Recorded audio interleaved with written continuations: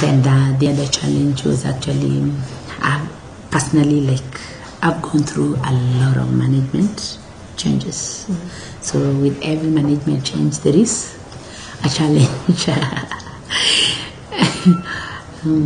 One challenge to grow, and challenge to experience, and challenge to challenge. You would find, like, for example, through the management changes, like, at one point we had, like, somebody, they come in with different, actually, the good thing is, the positive thing is, everybody comes in with different skills, which are actually of a lot of benefit to the company. Because, for example, you'd find, like, somebody came in with very good marketing skills that he enabled, like, the brand to really grow out in the market. You had, like, a very big market share for the honey.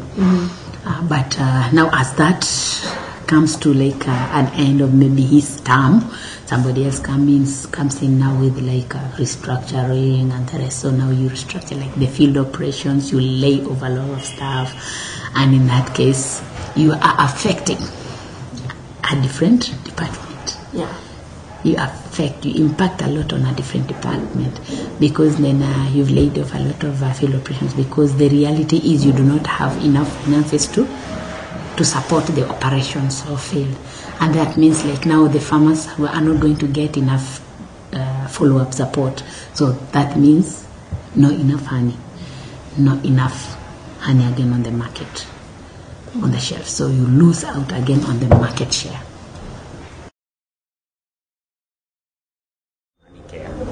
You know, when in 2000, towards 2005 and 6, Honeycare had some problems, and so they were not in the field, and most of the hives got damaged. Some of the farmers got discouraged and destroyed the hives.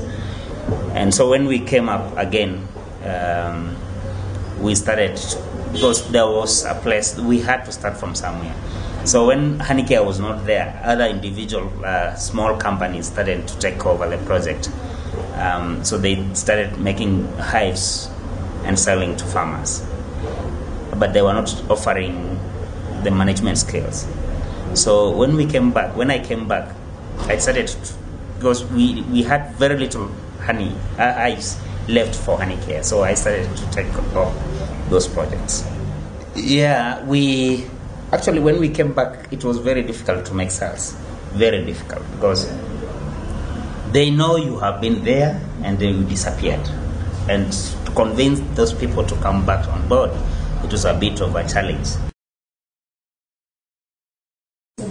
Yeah, what I was saying is, like, from the last change in management, there has been great improvement, especially in sales.